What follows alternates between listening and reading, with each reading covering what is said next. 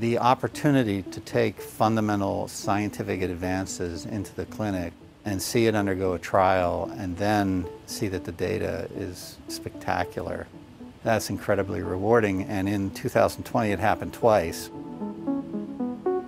Our group has participated in the testing and development of the Moderna vaccine. The other time was with Remdesevir, which we had worked on since about 2014. About 2 to 3 years before the SARS-2 pandemic, we started testing mRNA-based vaccines against other coronaviruses. About the time that data was rolling out, SARS coronavirus 2 emerged.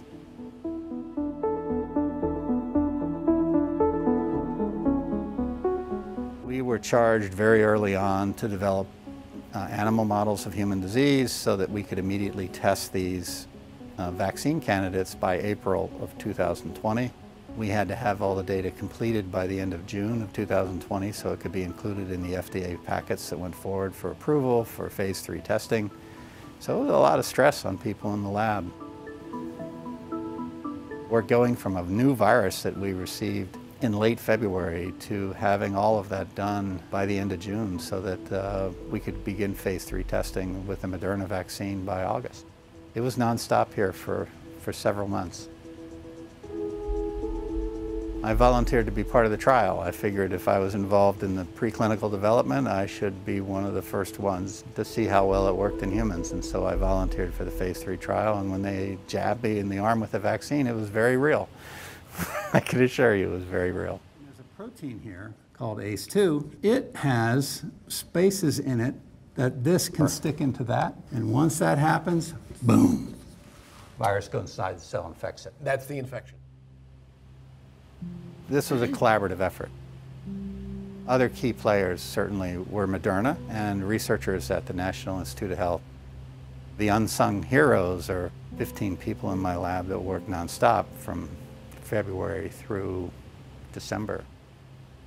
The rapid response in terms of therapeutic antibodies, vaccines, and drugs against COVID-19 is sort of an unparalleled scientific achievement in biology and microbiology and medicine.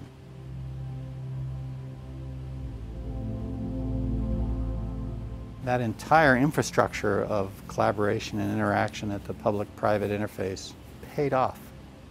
It paid off for the American people. Having said that, we can do better. We learned that we need to reinvest in public health. We need to speak with a single voice in a pandemic. And we need to figure out how to deal with misinformation on social media, which we have not been able to deal with effectively. We have a new variant, and the lab is gearing up to respond to that variant, to understand its biology, its impact on therapeutics and vaccines and drugs, how best to counter it if some of the products that are on a shelf lose their potency. There's no time to celebrate. I mean, there's always another variant emerging. There's other products that need to be tested. We just keep grinding on and on and on. So right now, investing into looking and studying that basic biology of life will result in modern miracles of medicine